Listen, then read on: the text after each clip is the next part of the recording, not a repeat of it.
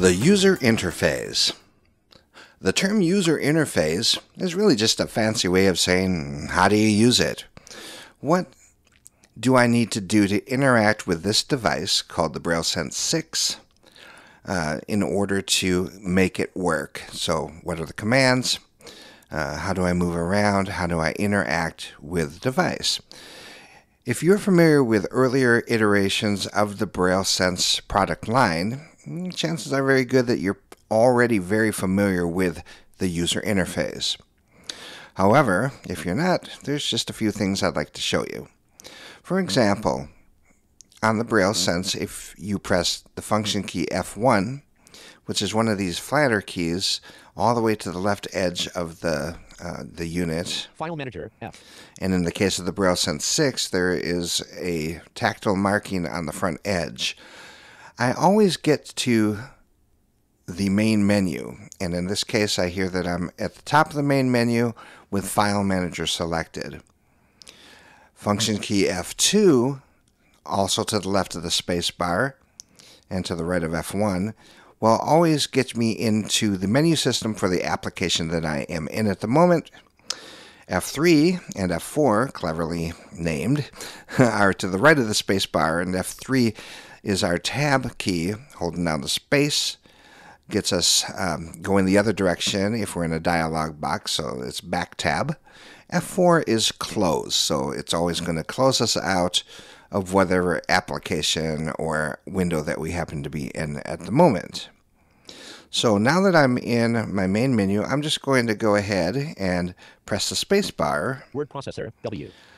And I hear word processor, which is the second item in my menu, and it's accompanied by the letter W, which is the associated hotkey. Notepad, N. There's Notepad, N is the hotkey for that. Email, E. Email. Media, M. And media is the letter M. So the difference between a shortcut key and a hotkey is that a hotkey is actually going to launch an application. In the case of the media player here, Media player, M. I just press the enter key. Rather, this is the media folder, and at the top of it is the media player. And I can press either space with .4 to move down through the list here. FM radio, R. Or space like I was doing in the main menu. Podcast, P. There's podcasts. Podcast, P. And that's the last item in our media player. If I want to move back, I can press one of those old legacy keystrokes, space with the letter E to exit. Media, M. And I'm back to media. I can just resume going down through my main menu here. Books, K. Books is another folder, so I hear K is the shortcut key here. Organizer, O. Organizer. Web tools, B. I mean, there are a lot of things just right off of the main menu. Extras, X. There's extras. Programs, R. Utilities, U. Programs, utilities. Let's say that here I am somewhere in the main menu, and I know that because I'm in the main menu, I can automatically open the notepad simply by pressing the letter N. Top of document. And already I'm at the top of my document. I pressed the letter N, which was the hotkey to launch the notepad. And I'm just going to go ahead and type some text in here.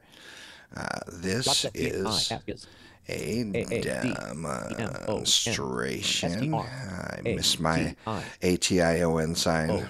Demonstration. Using UEB the best I can of how to interact with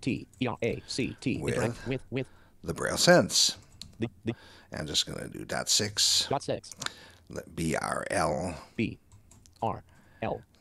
.6 for capital.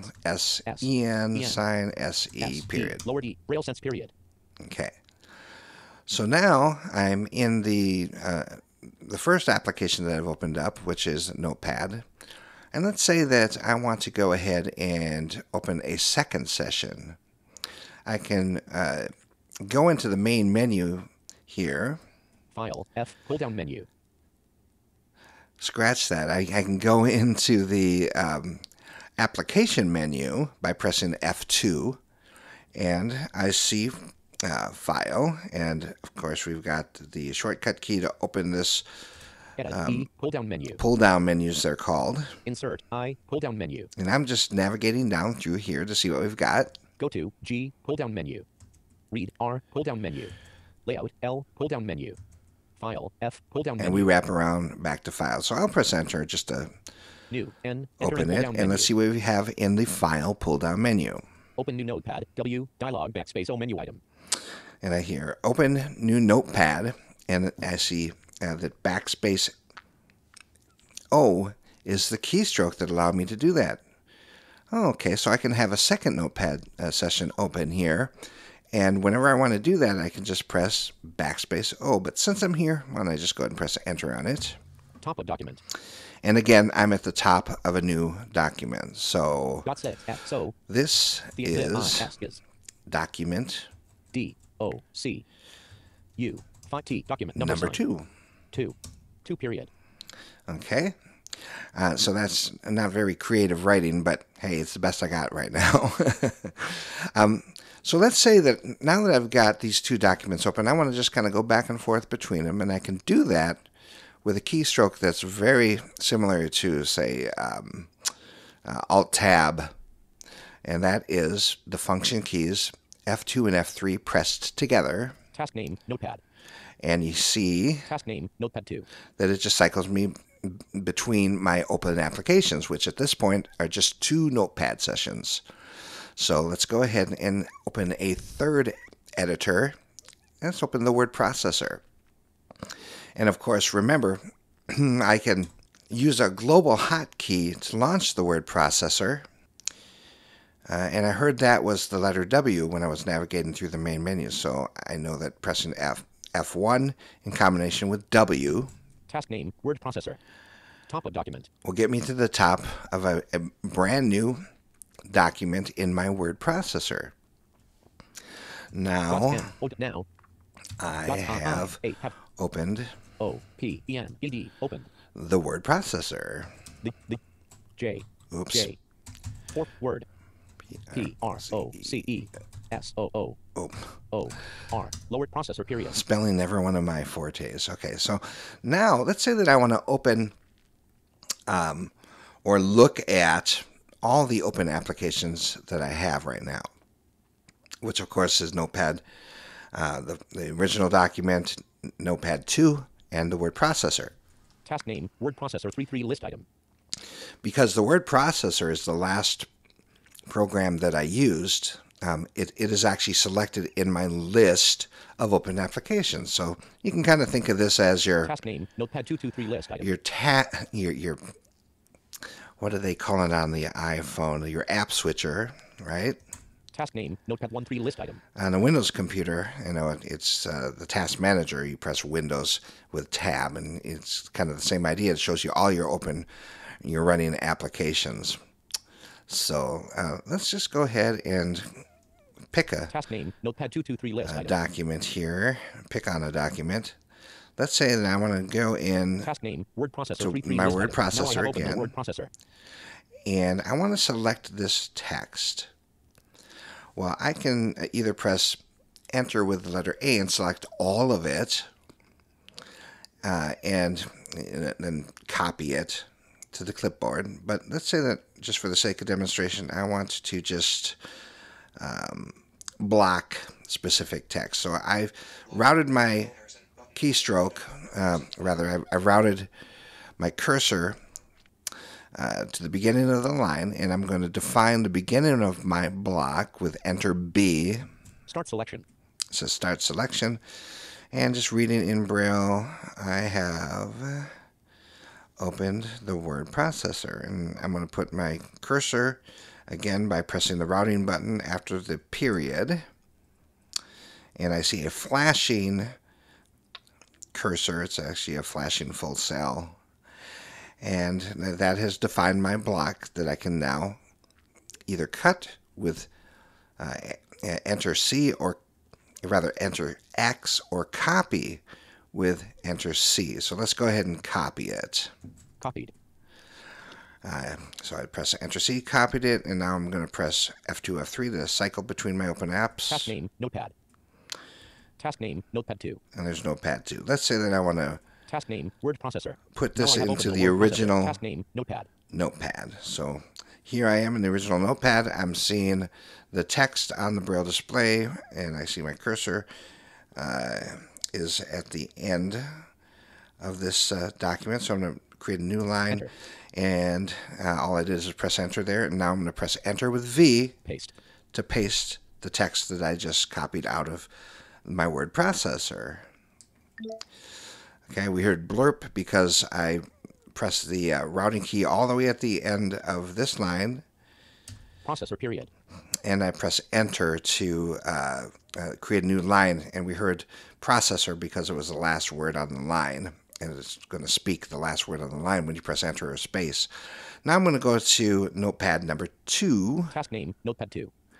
And I'm going to do a select all, enter A. Select all. And I'm going to cut this out of here with Cut to clipboard. Cut to clipboard with enter X. Okay, I'm going to cycle between my open apps. Task name, word processor. Now I have task name, notepad. And here I am in Notepad. I press enter V. Paste. And I see that now my text from the other session of Notepad has been copied or pasted into this document along with everything else. So if I jump to the top of this document with space 1, 2, 3, space dots 1, 2, 3. Top of document this. I can press enter with the letter G, and it'll read from where my cursor is all the way to the end of this. This is a demonstration of how to interact with the BrailleSense. Now I have opened the word processor. So this is document 2. End of document. Literary wonder. Let's say I want to save this junk. Well, I know that there are hotkeys for everything, but maybe I don't remember all of them. So, you can always press space with H to bring up your context-sensitive help. File help, F, menu item. And we've got all these different types of help. File help. Edit help, E, menu, edit, insert help, insert. I, menu item. I know that Edit help, saving E, happens to be a file function. File so help, F, I'm going to go up to File Help and press Enter. Create new document. Enter N, dots 1, 3, 4, 5, list item. And here they are, all the different things you can do in the File menu. Open document. Enter O, dots 1, 3, 5, list item. With the associated hotkey. Save document. Enter S, dots 2, 3, 4, list item. Oh, okay. So I hear that save document is the command to save. So I'm just going to bail out of here with a space E. Help closed.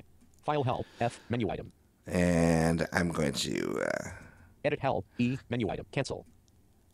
Cancel that.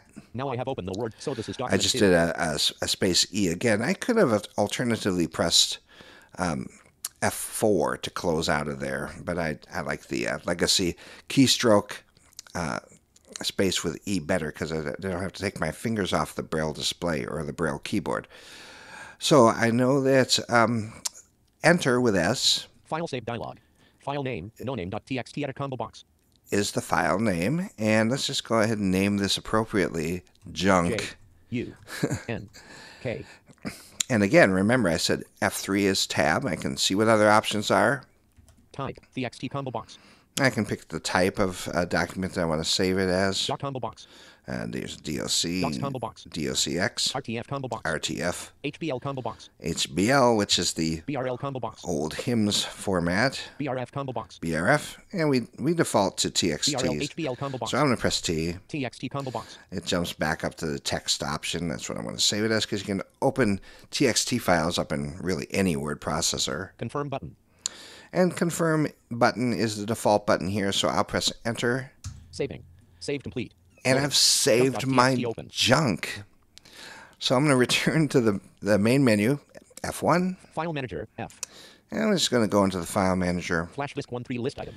I've got 3 options here: flash disk, SD card, Google Drive 3.3 Google Drive. I'm going to press F to go back up to flash disk. Flash disk 1.3 list item. And press enter. Clipboard folder 134 list because of documents folder is where my files are.